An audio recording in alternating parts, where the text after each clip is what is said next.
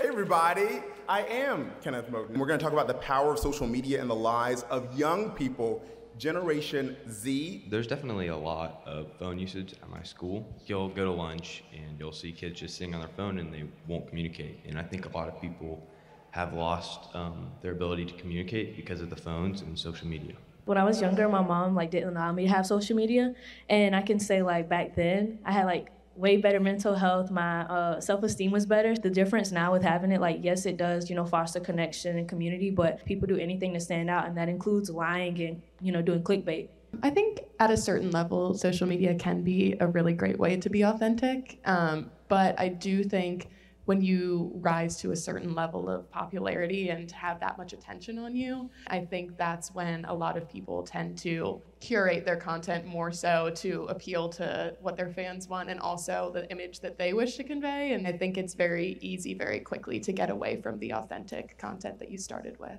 I definitely do start to question things I see because it's very easy to edit and skew the way people will view content.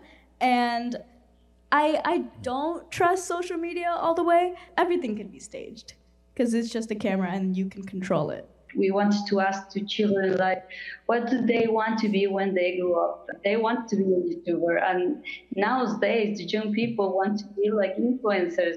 It's a way to live. And it's a way to contact with everybody, and I can win money. This has provided pathways for Black voices to be heard and to speak out against injustice. That's the promising aspect of social media in the African-American community, as well as those who are coming from third world countries, the ability to level the playing field and have their narratives shared and their experiences shared. We think of social media as there being a space for everyone. For Black and brown content creators, is it fair? Is it a fair space to play in? Short answer is no. There are Black and brown folks who have 500,000 followers to 1 million followers. They're unable to find the monetization pathways to make this actually be sustainable. They're still living at home with their parents. What is the price of visibility? Surveillance is something that comes with visibility. No, it's not necessarily a level playing field. People really do use social media, but back home in Ethiopia, they usually use Facebook to get news. We've seen Facebook used by users to create polarization when it comes to political issues. So despite its importance in providing news and information to users, it has also been used as a weapon to create two sides within the political sphere, and it had major consequences. I think for someone that has critical thinking can pinpoint some important aspects that exist in the society. If you are young, you cannot put your critical skills on play. It can be a danger. We create a public opinion that can be used as an instrument. You want to influence the elections. What surprised you when you started posting? I was very surprised after seeing the unexpected response that I got from the public. My first video when I was just 6 years old back in 2018 January, I created my first video about a topic which I was not actually familiar with. I've learned that if you want to do something, if you want to bring a change in the society, you should start from yourself because you are the one who is actually going to bring a change in the society.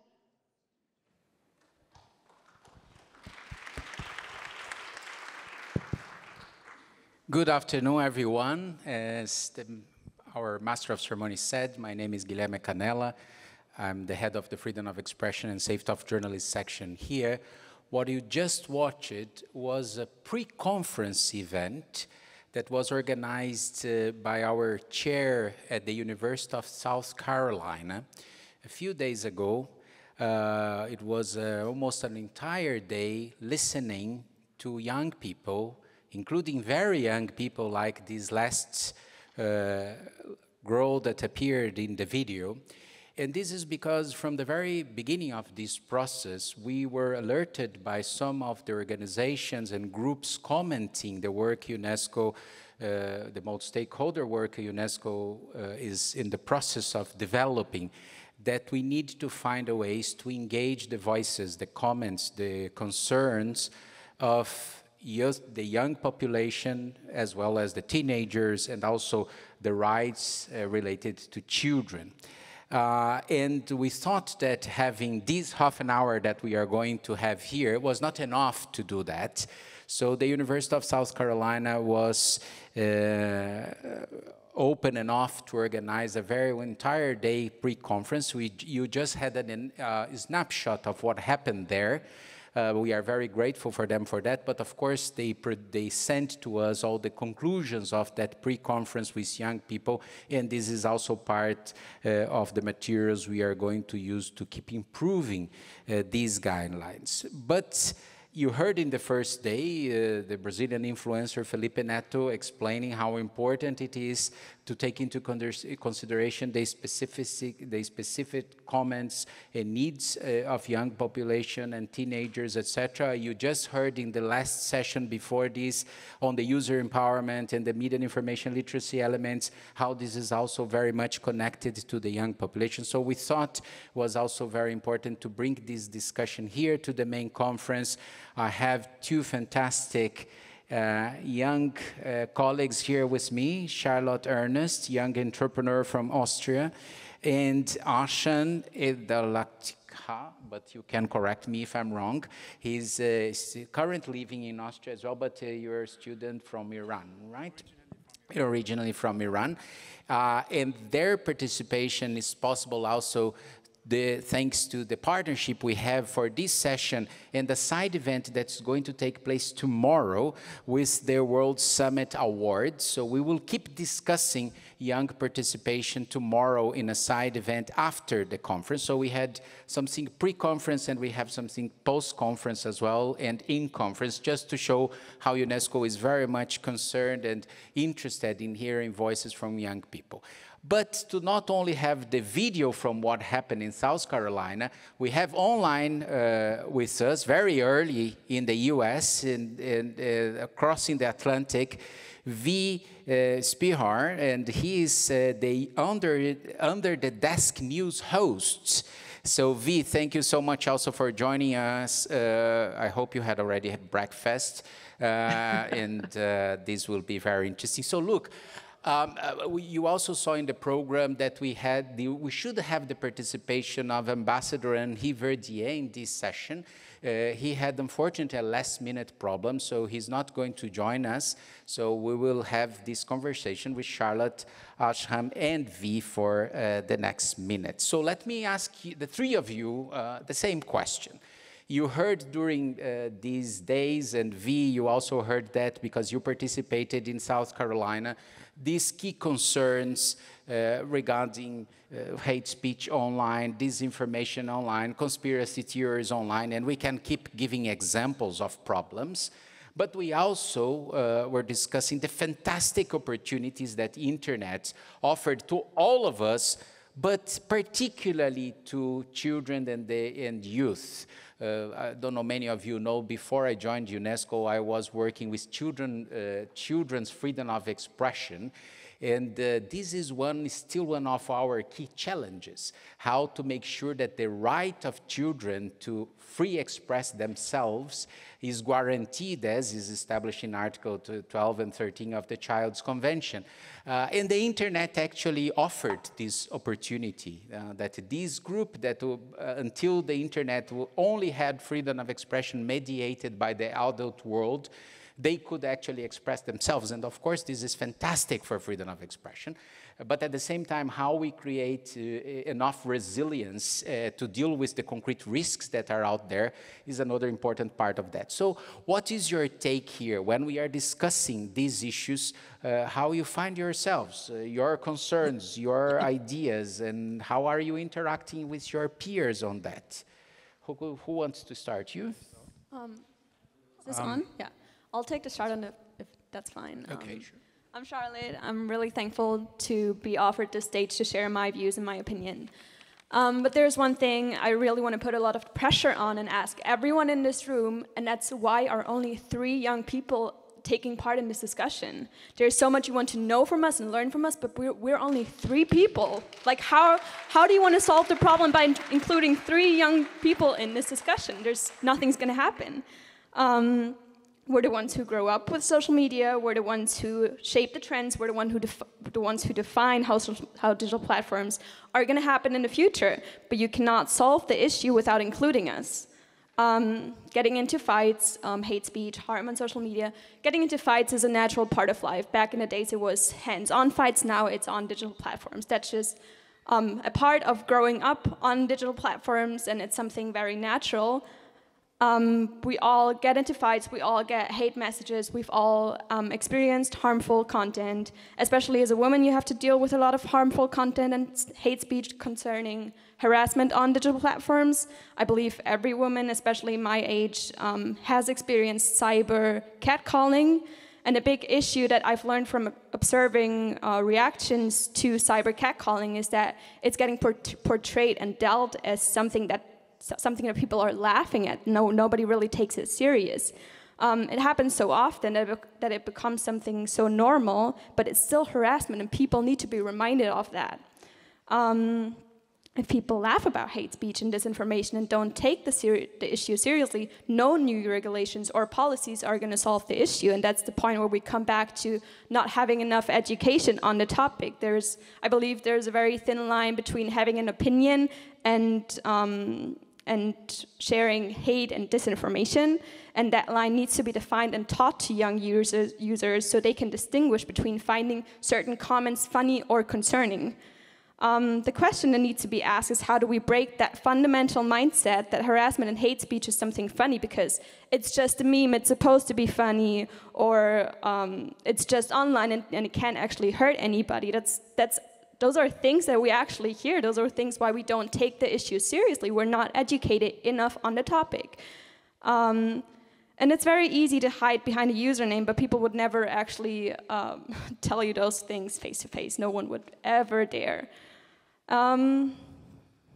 Harmful content and hate speech not being regulated shapes our mind into thinking it's normal and really nothing that bad. And once we start seeing more and more hate speech and harmful information, our mind gets triggered into normalizing it, which then impacts our behavior outside of the digital world as well. That's why our generation is so extremely violent, because we start believing it's okay and it's funny to hurt people, and we start doing it in real life, and then again share videos and information or hate speech online because we think, oh, it's just so funny. We get really manipulated into finding it entertaining, so the regulation of content shapes our definition of harm, hate speech, and misinformation. Thank you so much. That's a very powerful statement on these issues. Arsham, let me ask you, you were commenting with me before we started that you have a very concrete experience on these issues on your own context. Could you share a little bit of us these elements? Of course, yeah. So the most important value excuse me, it's trust. Internet is more than just a virtual platform. It's more than just an algorithm. It shapes the mindset of the youth in real time. It harms the most vulnerable people, the children, the youth. And let me tell you a story. So, about 2 years ago, I decided to visit my former middle school to see how my former teacher is doing. And I saw a huge gap between the generations, the students and the teachers. The teachers saw cyberbullying within the school community because it was a very diverse school, 13 nationalities in one classroom. And people identified themselves with certain aspects like the religion, background, and so on. So they built groups and they bully each other. Now my teacher, she wanted to talk to the students and she wanted to educate them on how to actually use the social media instead of so they can use social media in their favor instead of hating each other, but she couldn't communicate this idea because, again, of the gap between the generations.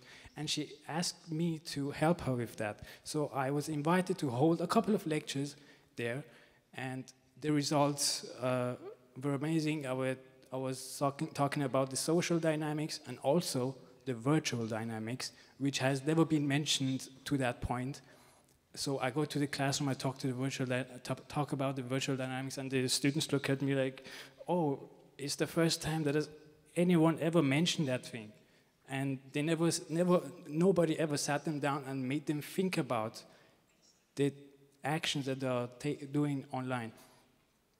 So the teachers are the architects, they are the engineers of the mindset of the youth, but yet they cannot help, and the youth is asking for help, but they're helpless. The thing is that are we going to create the generation who will hate everyone online, or are we going to create the generation who will fight against hatred online? And in that manner, I was holding these lectures for 2 years now, and every semester once or twice in multiple classrooms. And right now, the results are basically, instead of hating each other based on different aspects, they have built study groups, they have built a community where they help each other and support each other. Now, let me just ask a question for the people here in the room. How many of you do actually have TikTok installed on your mobile phones and are actively using it? 1, 2, 3, 4, 5. That's about like 5% of everyone here. So you see the generational gap. So the thing is that, let me tell you a story. Imagine a pink elephant with some feathers flying around the room. What I just said makes no sense, but that phenomenon is called a meme. I managed to get your attention with it. Memes are supposed to be funny. It should bring joy, but it can also bring despair. It can be weaponized and used against a certain individual or a certain group to discriminate them. And cyberbullying is a real thing, and it's happening amongst the youth all the time. That's the mental pressure that is put on the youth on a day-to-day basis. So, with that said, I want to communicate one thing, that the teachers, I mean, of course, it's important to educate the youth, but I don't think that the teachers can do that. I mean, you guys have the mindset of dinosaurs. I mean, it's just, the generation gap is so big, and even though the thing is, don't take it personal, but it's like the tables have turned. It's that the youth is now the expert, and now they know more about the digitalization era, and they're living through it live. Regarding the question again, the hate speech, so, you know, all these things that also bring joy, they can also be used as a weapon to discriminate people. So my point is just, are we actually going to build the generation who's going to fight hatred, or are we going to just let them wander around in the chaos? And also the questions, I mean... Thank you. I will keep going on that, Yeah. the next questions.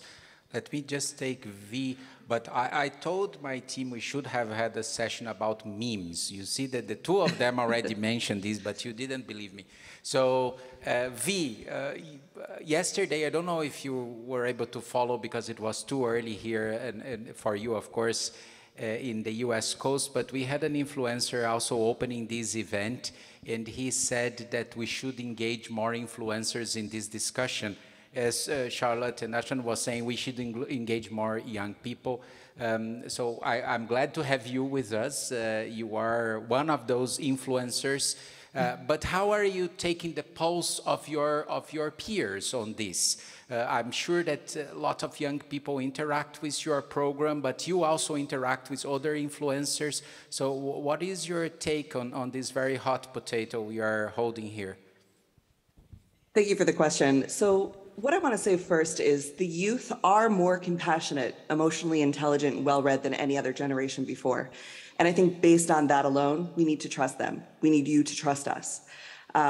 They've grown up on the internet, as mentioned, and in many ways have lived the most globally. And I think that their voice, of course, needs to be included and in many ways prioritized as we continue to craft what the internet space is going to look like. Now, when we're talking about regulation and the motivations of regulations, I think we have to question, is this to stifle or to protect? Because often we see authority say things like, we have to protect the children, we have to protect the youth, and constantly bring up the worst parts of the internet and the worst parts of its effect on mental health. It's a tricky argument because, of course, everyone agrees that we must protect the vulnerable, but often protect the children is used as a high sense of urgency reason to regulate, when in fact they're trying to police growth and exposure to viewpoints and truths that may be out of line with their parents' or politicians' views. So I argue that access to community, access to conversation, to ideas, special interest groups that they find on the internet is protecting children from things like ignorance, loneliness, self-doubt. Access to the internet allows them education. And if we were to look at the ways that, say, prior generations were educated and the things their parents did for them, every good parent bought that whole set of encyclopedias, right? The internet can be used for that same purpose. It's a wonderful tool that helps create educational equity and community where in-person resources have failed. Thank you. But and you get these kind of concerns of your audience. I mean, how they are interacting with you on these kind of two sides of the coin we have here. Of course, I'm being simplistic. You just mentioned these fantastic opportunities with the internet, but there are also serious concerns about that. We saw the concerns about particular problems like, I don't know, bulimia, for instance, and how young children, young women are interacting with this kind of contact in the online universe. So how you interact with your public when they are asking you these kind of questions? So I tend to show up and set expectations for my audience in a way that shows them that I trust them. And so I don't have as many issues with bullying in my comments and my platforms as maybe other online journalists do or outlets do. And I think that as much as we tend to prioritize the idea that the internet is causing eating disorders, if it wasn't the internet, it was magazines before that. If it wasn't magazines, it was clubs that people went to before that. I think if we're talking about an issue like an eating disorder or mental illness, we need to be attacking it from the root and not just blaming the discovery path, right? Because if we continue to try to villainize the internet as this unique place where bad things happen, then we're ignoring that these things are happening in society all the time, and we're not actually going to get to the root of how we fix them. Because eliminating, let's say, the internet or people under 16's access to the internet because it could give them a negative self-image, they will find that negative self-image in the real world if their basic needs aren't being met, if their mental health isn't being nurtured, if they're not being taught by society that they are valuable and important and cared for. So I think while it shows up on the internet, I do believe that we over-focus on the internet's negative impact on the youth and tend to discount the positive impact. Thank you. So, I mean, now for the three... Thank you, Vi. And now for the three of you again, I mean, all these dinosaurs here, to use Arsham's expression, are concerned with this story on, well, we have different players that are relevant for this discussion, the platforms, the governments, the regulators, the civil society, and so on. And we are trying to find here on, I mean, we agree that there is a common issue. We need to keep fostering the huge opportunities internet offers, as Vi was describing. We need to mitigate some risks and solve some of these problems. The three of you have some views on that, on how we address some of these discussions? Yes, and I'd like to add to something Vi said really quickly regarding trust when it comes to government talking about protection and regulators talking about protection, but also big companies talking about protection. It's really difficult for us to trust big companies and governments because we never know, are they talking about protection to protect us, or are they talking about protection to protect themselves? And it's something that makes us very unsure and not trust the things that we are being told. And regarding solving the issue, I think education on digital platforms and how to regulate it needs to be part of a mandatory curriculum at schools. We grew up in a digital world, but we know nothing about regulations and policies and all of that. I have no clue. And schools, especially in Austria, are so behind on keeping up with educating their students on those topics, such as digitalization, which is actually, that topic will be needed for our future careers and for our lives as citizens. And if they don't start educating young people now, they will keep falling behind and taking away not only a lot of chances and opportunities for the students, but also their safety on digital platforms, I believe. So regulations and policies on digital platforms need to become more public to the youth in order to create an internet for trust. Feel very free to welcome our session tomorrow on Friday, and I really want to challenge you to take the youth views and ideas more into account when it comes to regulating digital platforms. Thank you. Arsham, your take on this?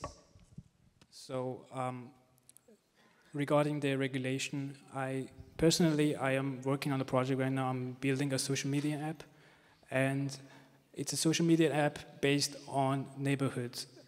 As statistics show that the Gen Z is losing touch with the real neighbors and everything is getting digital. We even have digital neighborhoods right now. I'm building this app to bring back the real dynamic and to strengthen the communities within the neighborhoods. Now, also the content regulation thing is also a big thing. It's a big aspect of such a platform that I'm building right now. And I've attended a couple of conferences in the last couple of days, and I realized using AI as a content moderator is being discussed all the time, but we all know that AI is not really perfect.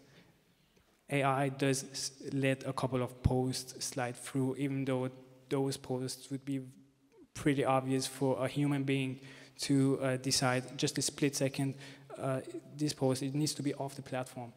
Now, you can use the AI, but taking the only AI approach is wrong. I would suggest using AI and the real employees to complement their skills during the work sessions. Thank you so much, Via. You know that these days in the US, there is this kind of discussions as well. The Supreme Court is deciding on an important case regarding this. So what are you listening there on that side of the Atlantic about these kind of discussions? Yeah, so right now in our Supreme Court, there's a case called Gonzalez versus Google, and it has roots in the ISIS 2015 Paris attacks. In the aftermath of that tragedy, a family who lost their child has now sued Google, claiming that Google is liable for damages because they aided and abetted the terrorists. How did they do that? Because YouTube, which Google owns, in this particular family's opinion, failed to remove ISIS recruitment videos that allegedly then recommended those videos to these terrorists and radicalized them, that ultimately led to the death of their child. Now, we have a thing here called Section 230 from the 1996 Communications and Decency Act, which generally provides immunity for website platforms with respect to third-party content. And this shield breaks the traditional rules of civil liability. So it's very different what you say on the internet versus what you publish in a magazine or say on television. There's no real accountability for the platform to the content that they platform. And so what's interesting about this case is it's widely, settled law and decided that you cannot sue based on a Section 230 violation. You can't sue Google, YouTube, TikTok, anybody for what a user has posted. But what they're trying to sue for is the algorithm. And they're saying that the platforms are responsible for their algorithms and what information is being prioritized, because then there's this matter of choice, there's this matter of decision, and thereby this matter of responsibility.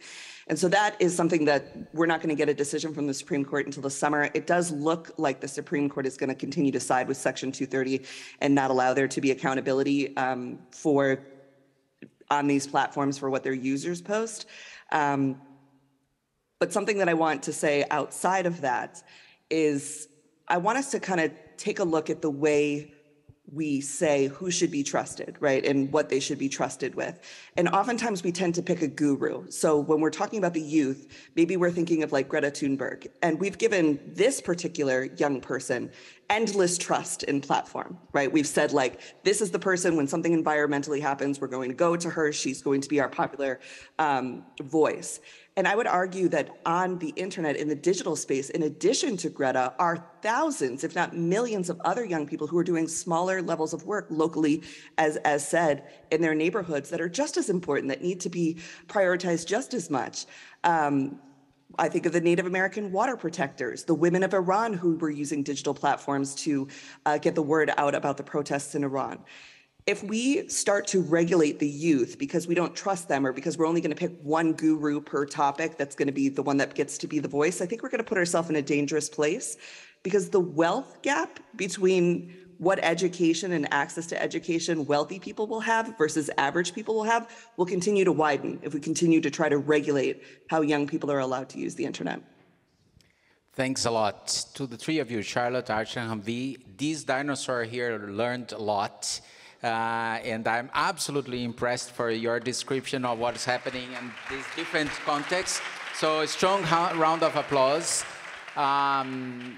We are going to break for lunch now, but please be back here 2:30, and then we are going to discuss the engineering problems of this confusion. Thanks a lot. Take care. Bon appétit.